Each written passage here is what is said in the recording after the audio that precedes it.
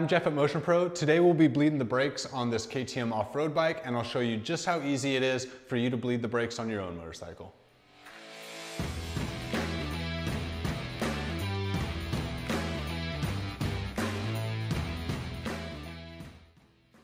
So bleeding the brakes is a critical maintenance task on any motorcycle, whether it be an off-road or street application.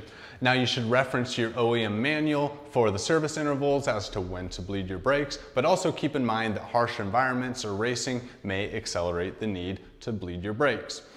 So as contaminants or moisture draws into the system, it's really important that you flush out all that old fluid to keep your whole braking system working to its optimal performance level. So to tackle this job today, we're going to be using one of Motion Pro's innovative mini bleeders. This is a really convenient and time-saving tool that allows you to perform this whole job by yourself. Today on this KTM off-road bike, we'll be using the 8mm size, but we also have 10mm, 11mm, and 3/8 of an inch sizes to cover a wide variety of vehicles in the power sports industry. The tool has a few really innovative features that make it handy to use. First, it has a repositionable handle that allows you to crack the bleeder open on your brake caliper, as well as an integrated check valve that prevents air from sucking back into your system, and so you know you have a good, strong bleed. So today we'll be working with the rear brake system on this KTM. I got some nitrile gloves on and also our 8mm Motion Pro mini bleeder. Some other supplies that you'll need will be a wrench to remove the master cylinder cap, a spare catch bottle for the old fluid, and some fresh brake fluid that's compatible with your system. So the first step of this job is going to be to remove the master cylinder cap to expose the fluid inside. So I will go ahead and engage my wrench on the cap, break that loose, and back it off completely.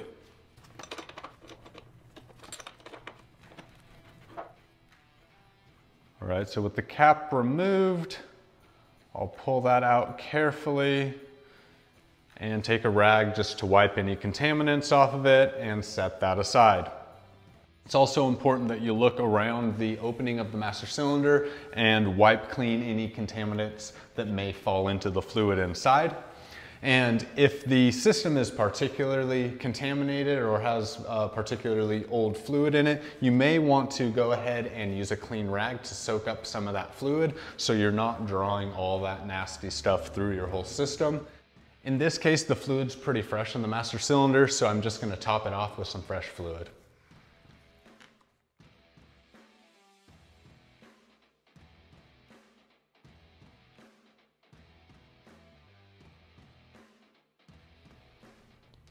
All right, now I will get the caliper set up with our 8mm mini bleeder in this case. There's usually a rubber protective cover over the bleeder nipple, so you'll want to go ahead and remove that.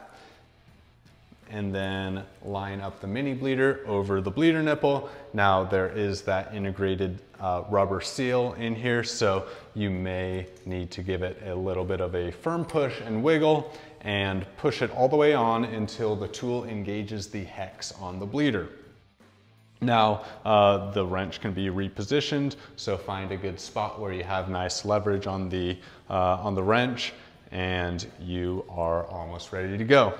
You'll also want to grab your empty catch bottle and feed the line in place, like so, and find a nice resting place for that. Now, I find it helpful when the fluid is running in an uphill direction, and so I have kind of a nice storage spot back here on the swing arm that allows that to happen. So with my one hand on the brake pedal here, I will apply some pressure and the other hand can crack this bleeder open.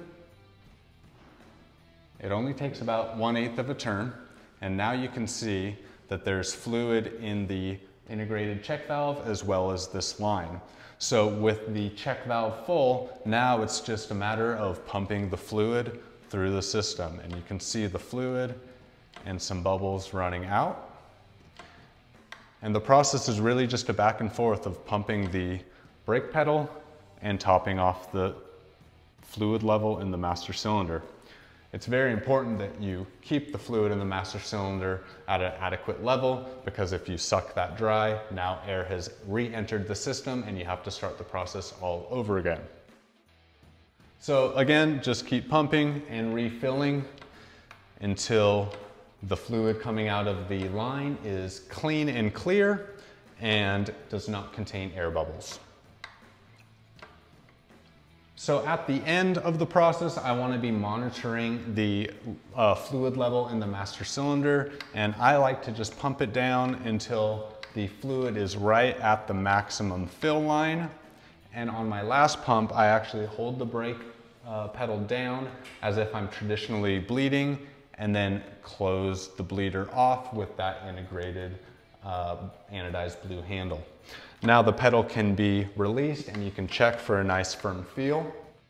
If the feel isn't firm after continual bleeding, there may be some other damage within the braking system. We have other tools available to perform jobs like caliper rebuilds or master cylinder rebuilds, because a properly functioning brake system should have a nice firm feel after you've gone through this bleeding process. So the brake feel with this system is excellent now. All we have left to do is return the master cylinder cap to its proper position and fasten that in place, and we are good to go on this side. Now the sequence is just the same for a front braking system. You just have to reach up and grab that brake lever rather than the pedal, but this mini bleeder should give you a nice firm pedal feel or lever feel just the same. So as you can see, the Motion Pro Mini Bleeder makes this job super easy with its integrated check valve and repositionable handle. Now the job is just about the same on a front system as the rear, and so I'm sure you'll be able to get a great brake feel on your motorcycle yourself. The mini bleeders are affordably priced and available from power sports retailers nationwide, so check out motionpro.com or the links below for more information and pick one up for yourself today. For more information on the products listed in this video, click on the link in the description area below. Feel free to call us with any questions or place an order at 800-969-7501. Don't forget to smash that like button, comment, share, and subscribe for all of the latest DK events, videos, and promos.